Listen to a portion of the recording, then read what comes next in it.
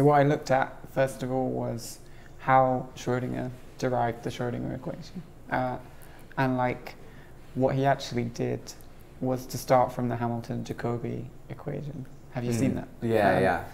Where you basically, you have this function that's called Hamilton's principal function, S. And it's kind of like a potential for the momentum, in the sense that in the Hamilton-Jacobi theory, you think of, instead of thinking about where the particle, thinking of a single particle on a single trajectory, you think about all possible trajectories, and like thinking of them all at once, the momentum becomes like a vector field instead of just a vector, and it's a vector field whose integral curves are the trajectories, the possible trajectories. So it's more like a vector calculus approach to classical mechanics, which is interesting because it already looks a bit like a field theory or something. Right, okay. And then the thing is,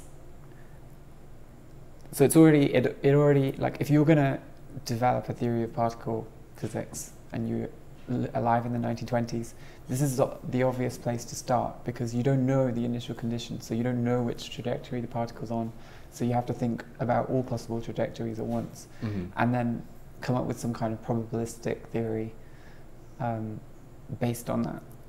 Right, okay. So initially you say, okay, let's start with Hamilton-Jacobi theory, and then a probabilistic version of that, which is initially entirely classical. And then you just like, so you could just, and another nice thing about Hamilton-Jacobi theory, which is just a logical consequence of like conservation of matter, or at least in non-relativistic theories, is that the trajectories satisfy the conservation equation, that is, they're never created or destroyed. So like d rho by dt plus grad of rho v equals 0, where rho is the density of trajectory. A continuity equation. Right, continuity equation. So where rho is the density of trajectories in space. And if you think about it, that's exactly the rho that you want to use as like the probability of finding the particle, because you find it where the trajectories are more dense. Exactly. So if you normalize rho, it basically becomes a probability density function. Yeah. You already like the Hamilton-Jacobi equation and the continuity equation can basically be seen as like what are going to become the real and imaginary parts of the Schrodinger equation. Oh, okay. So it's the real and imaginary. But it's not quite there yet, because this is classical. Yeah. So the leap is that for some random reason, Schrodinger makes the Hamilton's principal function, which is like this potential for the momentum, i.e. like P is grad S, or nabla S, whatever you call it.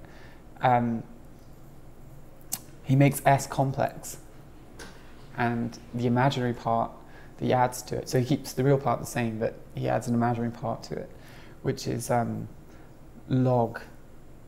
log of the probability density function, log rho, or it's actually minus I h bar over 2 log rho.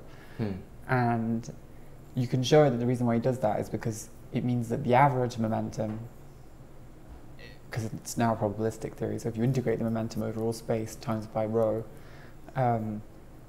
it's not changed, because rho times grad log rho, when you take the derivative of the log, it pulls out a 1 over rho, which hits the rho at the front and gives you a total derivative. So basically, he just picked it because it just it doesn't mess with the classical values, and it's the only thing. It's pretty much the most obvious thing you can pick that doesn't mess with the classical values. I don't think he knew why he was doing it.